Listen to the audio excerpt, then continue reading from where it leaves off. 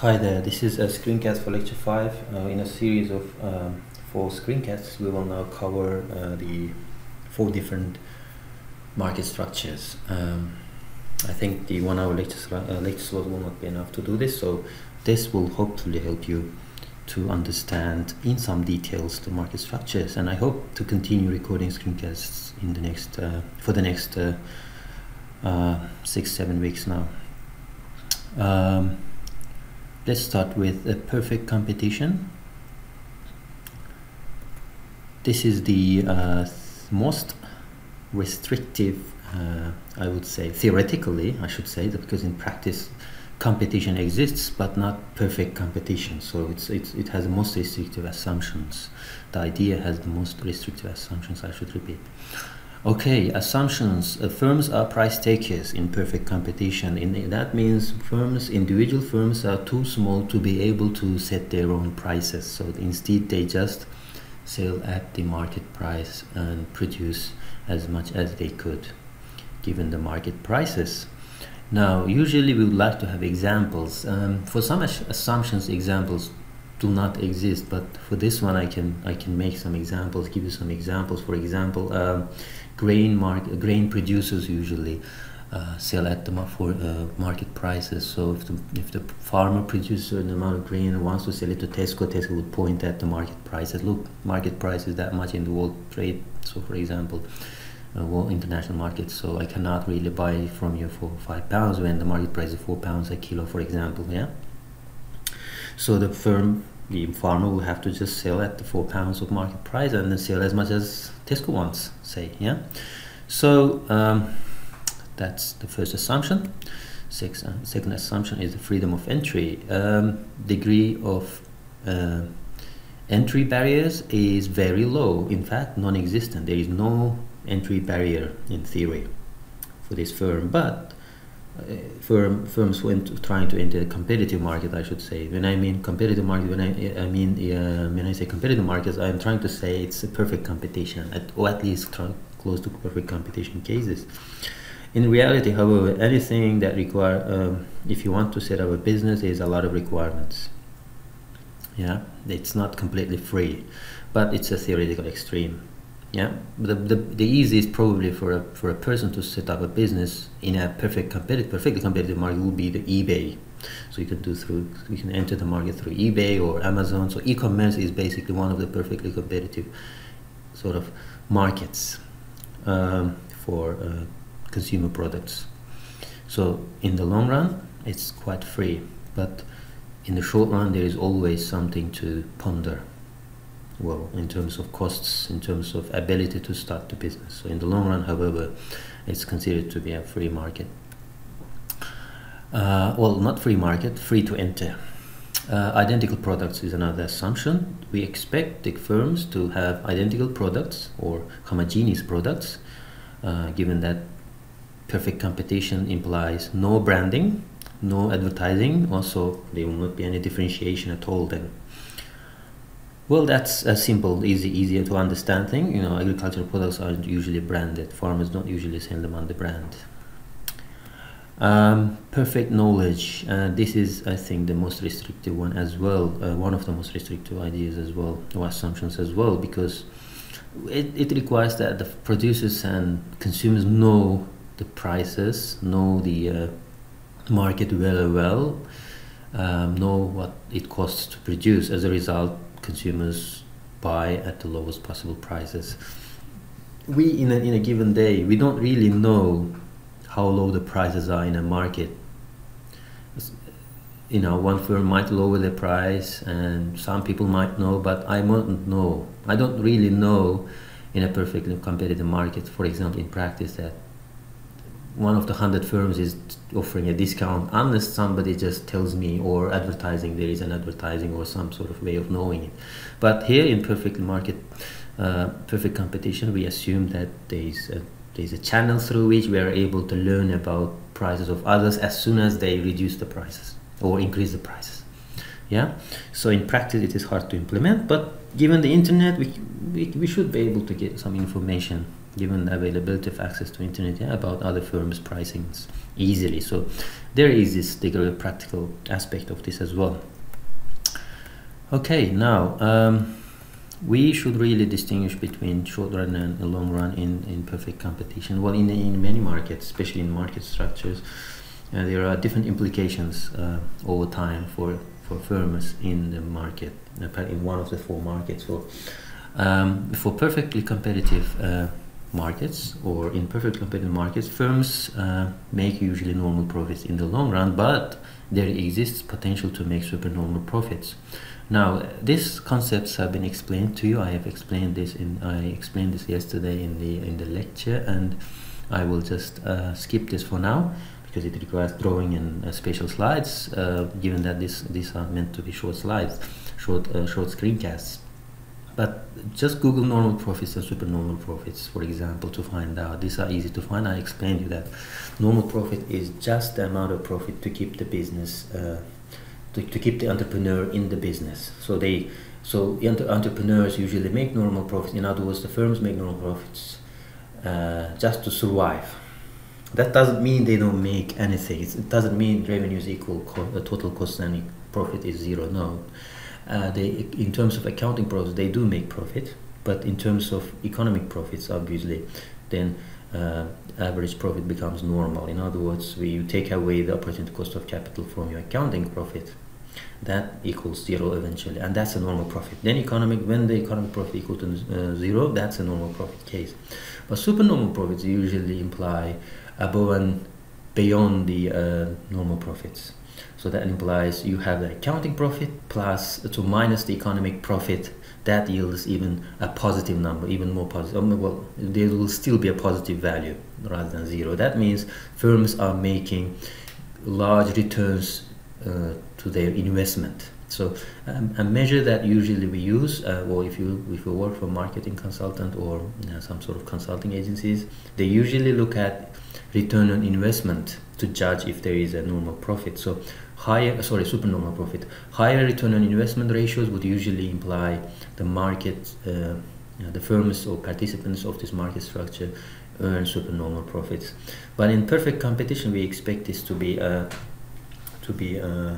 different. In other words, in the long run, supernormal profit do not exist, and I'll come to that in a minute. Now, let's look at short run equilibrium of the firm. This is economics usually look at equilibrium cases and then try to understand what happens if a firm deviates from the equilibrium. It is a nice way of equilibrium analysis. Is usually a benchmark analysis to other imperfections. So economists want to look at theoretical aspects and then compare it to practice. That's why we have all this monopoly and perfect competition, for us to judge the actual practical implications of the firm or market structures. So these the word superlatives, perfects and the most and things like that, these are just cases for economists used as benchmarks. Okay, in the short run, the firms usually take the prices, so the prices are given by market. Output is usually produced at a level where price is equal to marginal cost, and the profits are just simple averages. So average revenue minus average cost times quantity. So for perfectly competitive firm, average revenue is the price and average cost is just the total cost over the quantity. The difference between average and average cost gives us unit profit times quantity gives us the total profit now. Now then there exist supernormal profit opportunities in the short run. Make sure that you understand this point. It's in the short run only that firms can enjoy supernormal profits, but in the long run they don't exist. Now let's look at a broader picture of what we just talked about. The first thing is, let's look at the industry level. Notice that in the x-axis we have millions of quantities. In other words, the output is measured in millions. The demand curve for the market, so this is an industry, or sometimes I use market. The word market actually is similar to what I am referring to is industry, for the whole industry. So this is the supply curve as the prices increase. So if you increase the prices, supply increases as well, so it's a positive slope. The demand curve is usually a negative slope, downward sloping. As the prices increase, you see that the quantities go down, so there is less demand for the product. when the demand and supply cross, we have the equilibrium prices and an equilibrium quantity. In this case, we don't need it because we are not looking at the actual demand and supply equilibrium for this case. Now importantly we're looking at the firm level demand and supply now. Now one thing to notice is again the y-axis is the prices or monetary units. Here we just put price, but it's actually because of the industry demand supply is just based on prices. But here we're looking at the costs as well. So instead of putting P here, we have a pound sign implying various different variables will be measured in the y scale here, y-axis here. So the Q is in thousands, so this is a firm level, while here in the index is a million. So each firm produces 1,000. Well, if there are 1,000 firms, then 1 million quantities in case of industry. Yeah. So let's look at this case now. Firm is usually a price taker. Price is, in other words, given by the market. So as you can see, equilibrium price is given by the market. That's PE here. You can attach a number to that PE, say £5 if you want. And that means, as we suggested earlier, that the perfect competitor or market firms in perfect competition take the prices as given and sell at that price as much as they can. That implies the firm is facing an individual, its own level of demand as a perfectly elastic demand basically. That's a horizontal demand curve at this given price. It can sell as much as it can, and demand obviously as a result equals average revenue because quantity demand, sorry, the total what do you call this, prices are now basically equal to average revenue in this case. In other words, total revenue over quantity gives us the price. So average revenue equals demand, and that is also marginal revenue. So additional product, additional sale is basically bringing in exactly the same amount of revenue, so average revenue. And that's horizontal demand curve. And average costs, as usual, starts, let's say when you produce fewer units, your costs are huge. Yeah, imagine that, you know, a small firm produces 10 units. If you divide the total cost by 10 units, these costs are larger compared to someone produce 20 units. Their average cost then is lower because the total cost is being spread over many units. So as we produce more, total cost is spread over many units, especially fixed costs.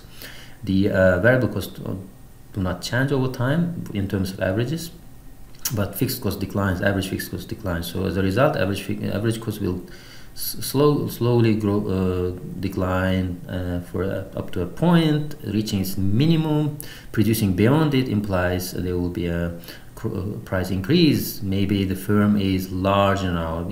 Producing more means inefficiencies. Large firm, sorry, the output is basically increasing, but the firm size is not increasing. That implies we are all trying to overproduce.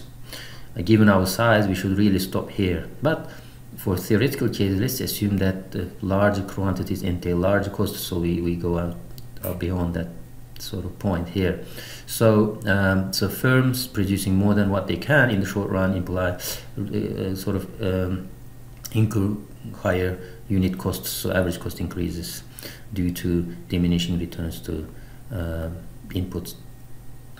Now let's look at the marginal cost. The marginal cost is usually, again, similar to the average cost, starts at a higher unit prices or unit costs, but as we increase the quantities, we can see that it bottoms out as well at some point and then starts increasing as well. So as additional units become more expensive, since in the short run, one thing that we need to remember that the size of the business is not increasing. In other words, it's difficult to double up the capacity. So in the short run, usually from lecture 4, if you remember, we assume that in the short run, at least one variable remains fixed. In this case, say the size of the business, or we cannot install extra machines to produce more, and we could employ more people, for example, in the short run, but then employing more people to increase the output implies incurring more variable costs. As a result, what happens is that the marginal cost of producing the next unit becomes more expensive after a point, and it gets higher and higher as we produce more. Right, so now the point at which the firm should stop producing in order to maximize its profits would then be the point where marginal cost crosses average revenue or marginal revenue here, and that would be this point where the quantity equals quantity, equilibrium quantity here. So at this price, this ideal firm should really stop at QE, where their marginal cost equals marginal revenue. This is called efficient allocation here of resources. And you know that the profit then in the short run would be the point where the difference between or in other words, I should say this is the profit maximizing point. I should have mentioned in earlier this earlier, but I missed this again. So where the company's marginal cost crosses marginal revenue, that's where the company's profit maximizing quantity can be determined, and that's QE here. At this point, it looks like these companies, these firms, ideal firms' average cost is lower than its average revenue. In other words, its price is higher than the average cost at this profit maximizing quantity. And as a result, the firm makes this supernormal profit. The difference between the price here, that amount here, £5, and then the average cost here, say it's 4.4 pounds, say 50, is the difference is the unit profit. So in other words, profit from 1 unit, 50p. So 50p times the quantity produced, QE, gives us the total profit. So the shaded area is the profit from selling this quantity, optimum quantity. So in economics, we're looking always at optimum quantities, optimum prices, and it turns out in the short run, this would be QE would be the optimum quantity, and then this will be the highest profit for this firm. Now, why should the firm stop at this point? Why shouldn't they produce more? If you look at this, the additional units, look first, because the price is fixed, so we don't have to look at the prices. Look at this. Additional units are getting cheaper up to a point, and they're becoming more expensive. But the difference between the price and quantities, there's a positive difference between them, right? Price is higher than the marginal cost. So if that's the case, why not to produce more? Because by producing additional units, we can still make profit. So we go up to a point where we are not able to make even more, I mean any additional profit, because the price is exactly equal to marginal cost. Producing that next unit means we're paying more now than receiving. So say producing the next 10 units here means we're just selling the next 10 units at this price, but then they're costing us more than the price. So that's a loss area here. Well, we don't usually produce that then. So that's the what you call this allocative, most allocatively efficient. What is it? Allocative? Yes, allocative efficiency occurs at the point marginal cost, marginal revenue equals. I'm trying to remind myself. Now, next, we look at productive efficiency at some point. Well, this, I think we looked at this one. The answer was A here. We'll skip that. Now, what if firm makes a loss? Because we said that in perfectly competitive firms or markets there are many firms, and that implies some firms willing to carry on competing will have to make losses for some time until market comes back to normal profit level. It is a possibility that some firms will endure it for a long time, but what is the point then at which firms should exit the market? You know, some firms cannot stay in the market for a long time. So we look at the short run case here now, and then look at the loss minimizing case under perfect competition, and we look also at the case where the firm beyond which cannot carry on producing or selling in the market, and this is called shutdown point, or the case. Again, the case of industry here, the prices are determined by the market, and the firm is just the price taker. And imagine that the competition becomes so fierce, there are so many firms. As a result, the the price came down to P level P1 here, which is the market price is taken as the sales price for the firm, but it turns out this firm's costs are higher, so average cost or cost per unit is higher, even the minimum point here. Even if they produce this quantity, they are still making loss apparently. So the difference here is, this is the lowest difference here between the two. In this case, is huge, is a large amount basically. So what the question is, how many units should they produce then? Well, they could produce in the short run to stay in the business. They could produce this many units, but it turns out this may not be the case again. I'll tell you why in a minute. So let's look at the marginal cost. And loss minimizing quantity is then where it is the marginal cost equals marginal revenue. That implies it's not the bottom of the average cost curve, and it's actually the point on average cost curve where marginal cost equals marginal revenue, which is the blue point here, sorry, green point here, this point here, not this point here, but that one. The reason is, if they produce at this point, they are actually producing more quantities times higher. I mean, this loss amount will imply greater loss in total. Rather, to minimize the per unit cost or loss, the firm should stop producing right here where the marginal cost equals marginal revenue. So this would be the smallest loss for the firm. They could produce here by producing less amounts, but notice that at this point actually the losses will increase. So this rectangle will become, the area of this rectangle is higher than this one. And similarly, area of this rectangle that if they produce right here will be even higher. I don't have the drawing here now, but you can see that, yeah, if they produce right here at this point, lowest point, then they are actually making extra loss here, yeah, this is extra, so it's higher than this point here, yeah, this area. So they should really stop at this point here where the marginal cost equals marginal revenue and sell this quantity QE for the time being in the short run. So it doesn't have the title here, but it's a short run loss minimizing point, and firms would eventually shut down when the quantities, sorry, the price they charge is just covering the variable cost. I didn't have the, looks like I don't have the graph for this one, but I'll just shortly mention this, that a firm is incurring losses, then it should shut down where the average cost, the price is just covering the average cost and contributing a little bit or even no contribution, but it just covers the variable cost, average variable cost, then it should shut down beyond that point basically, yeah. Okay, so I'll talk about this in lecture a bit. I guess maybe I'll have to make a recording for this one, because it looks like I forgot to include these slides there where we talk about where I wanted to describe the shutdown point. So we'll have to come back to that. Now here is a quick question here. I will not spend time on this, but notice this.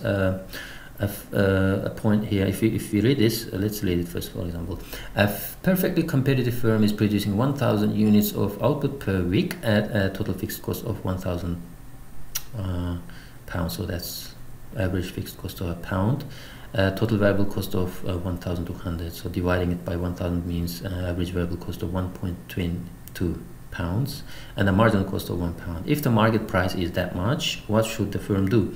Now, we shouldn't really be going forward to discuss this further, if given that the price is, or calculate anything other than just looking at the marginal cost and price. If the price is higher than the marginal cost, it should produce. Remember, we said that if the price is higher than the additional units cost, then we should continue producing, so increase output, because people are valuing it, you know, higher than what it costs basically, so we can sell more at this given price, so continue selling. So C. Now, oh, here it is. I thought I didn't include it, but it appears I did include, but didn't realize that I did it. I had done it, I should say. So the market demand curve or supply curve here given to us in millions, and we have the firm's marginal cost curve and then its average cost curve here. As usual, the marginal cost curve cuts through the middle of the bottom of the average cost curve. It looks like it's a bit off the position here. It's somewhere here, but that's drawing, just excuse me for that. Right, so now the average variable cost, so total variable cost divided by the quantities. So this is per unit cost here. So average variable cost, as usual, higher and gets lower and lower over time, and then it goes increasing again. Now, where is the price now? At what price is this company selling? If this market equilibrium is price is P2 is at this point here. So let's notice that this is P2, it's the continuation of the other slide. I think this is because we had this question in between that I forgot. Okay, the P2 here is basically the market determined price, and the average revenue obviously is then for a perfectly competitive firm will be that price as well, and at the same time it's a marginal revenue as well. Notice that this is quite low, which means it's much below the average cost curve. And average cost, if you remember, is made up of average variable cost and then average fixed cost. So average fixed costs are usually much lower. They over time they decline, they don't bounce back up, they decline over time. It doesn't have, we don't have it here just to demonstrate the case. But notice that the shutdown point is this point here, where the marginal cost crosses the marginal revenue. So we stick to the rule marginal cost, marginal revenue for equilibrium quantities. So the quantity here would be the shutdown quantity. If the price goes below this point, in other words, if it, at the moment average cost curve is being sort of kissed, kind of swiped by the revenue from bottom here, right? It just touches it. In other words, the quantity, the price at the moment is just about to cover the variable cost only. The difference between, say, so for example, I should tell you about fixed cost as well. So for example, the difference, as you can see, is increasing over time between average variable cost and average cost. The average cost, as I said, was the sum of average fixed cost and average variable cost. The difference here over time as we produce more is declining, the minimizing, yeah, it's diminishing. The reason is that fixed cost is declining as well. So the difference then between AC and AVC is the fixed cost. Yeah, it's declining. And as we produce less units, then obviously the fixed cost is larger. So the difference is large here as well. Now the question is where we should stop. If the prices keep going down and down, where should the firm stop in the short run?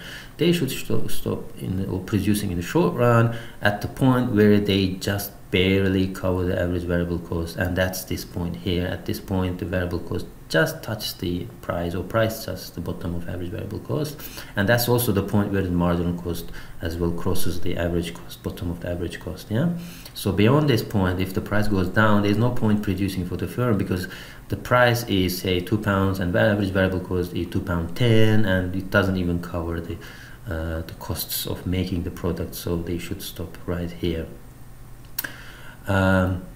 Next thing is fixed costs obviously are covered with that, but then because if additional units are being produced at a cost higher than the price, there is no point in producing. Yeah.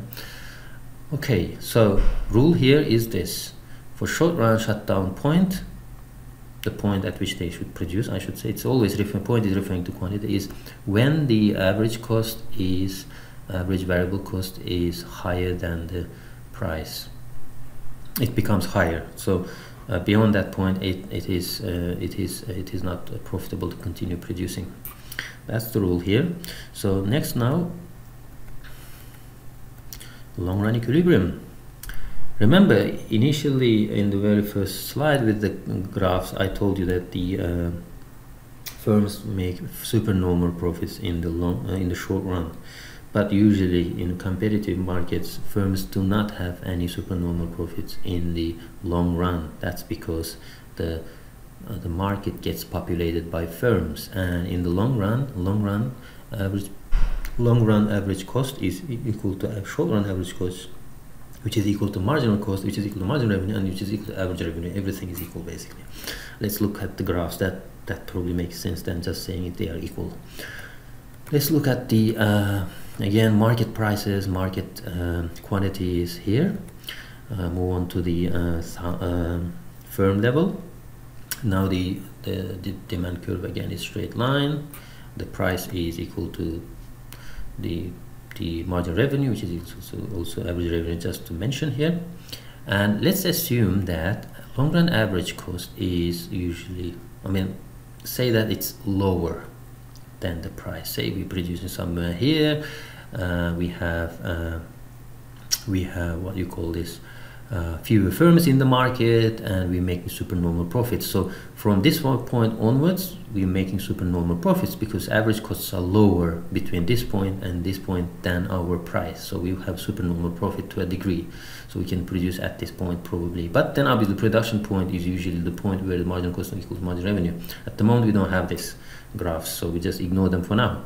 But there's a opportunity to make a short run supernormal profit, just keep in mind. Now, if there existed this kind of situation where supernormal profits are available in the short run, a lot of firms enter the market. Seeing that they can make money because others are making money, extra money, then that implies supply shifts downwards. Notice that when supply shifts downwards, the price, equilibrium price, moves down, reducing the average price in the market price. That's the long run price. That implies the price at which firm sells its product will go down as well, and it will be the point at which in the long run the firm will again start making the normal profit. That's the point here where the firm just covers all its costs, all its unit costs. It includes variable costs and fixed costs here in the long run. And remember, in the short run, the firm may make for some time some amount of supernormal profit, but in the long run, however, as the firms realize, they are able to set up new firms, are able to set up operations, and then that implies a greater amount of supply shifting implies a price decline, and that implies lower prices. And in the long run, the competitive market exists because firms are just having to cover their costs. That's the long run case. Now, QL, profit returns to normal case, so that's that. And in the long run, it's just a summary. Let's see if there's anything else I can. If you remember, I summarized earlier that long run average cost equals average costs in the short run, marginal costs in the short run, and marginal revenues and marginal average revenues. Now, that's because the firms tend to produce in perfect competition at the lowest possible price. Because perfect competition is ideal case or theoretical case, we can assume here that the firms are producing at the bottom of the average cost curve.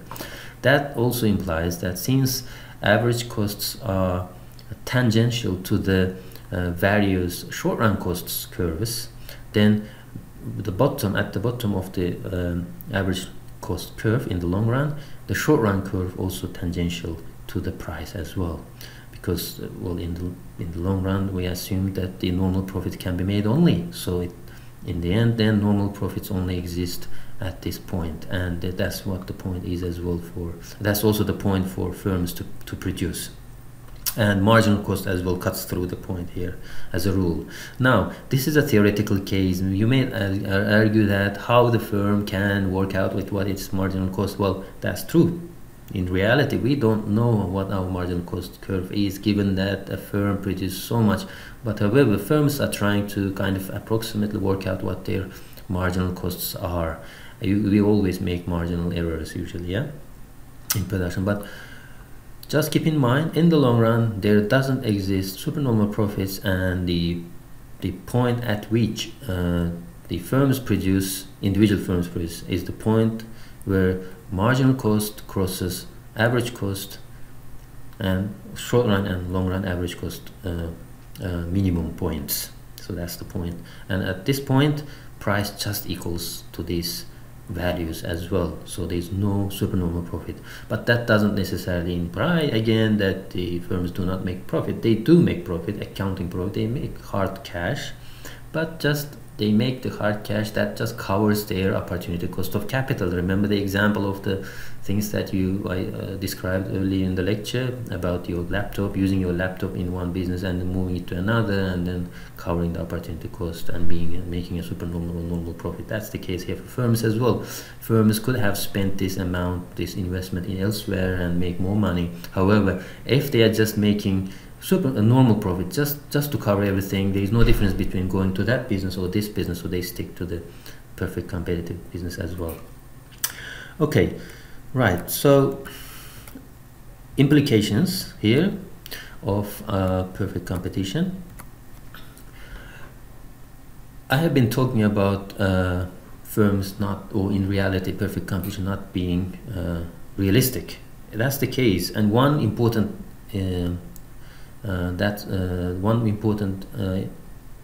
reason for firms or the market structure, this market structure not existing in reality is the economies of scale being absent in perfect competition. Economy scale is incompatible with perfect competition, because if firms are able to increase their scale independent of the market, then that implies they have a market power. They can set the prices as the price that they want.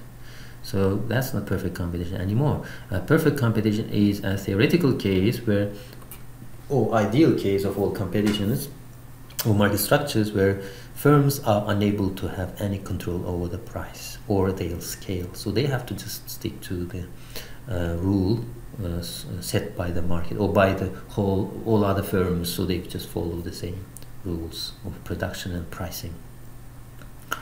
And if there is economies of scale, again, the power will accumulate onto one person or one firm, and then it just drives out everyone else, and that's not perfect competition. We are moving towards more of monopolistic competition, or beyond even oligopoly, even beyond monopoly. Yeah?